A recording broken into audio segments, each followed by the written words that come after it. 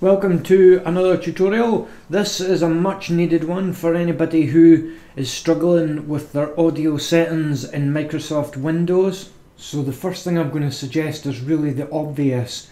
Test your correct microphone settings and make sure you've got the right microphone on. You can check your correct audio settings by going to Audio Setup button and then clicking on Recording Device and making sure you're selected on the correct microphone.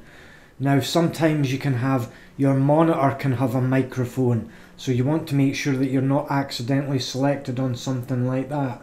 Now go to your Windows settings and do a search for sound settings, and that should bring up the following screen. And then you can go to your input device, make sure you're selected on the right microphone and select device properties. From here you're inside the device properties of your microphone and you can change the volume. This is the thing that makes the difference, the actual volume being 100% if it's too loud. So bring it down to sort of between 70 to 95 I think is what the best ranges are for most microphones.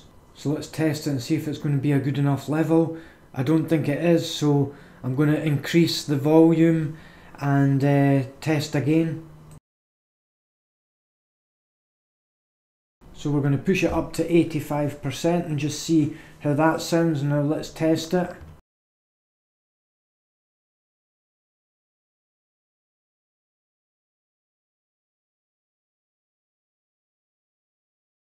And that sounds and looks much better, so I'm going to keep it at that.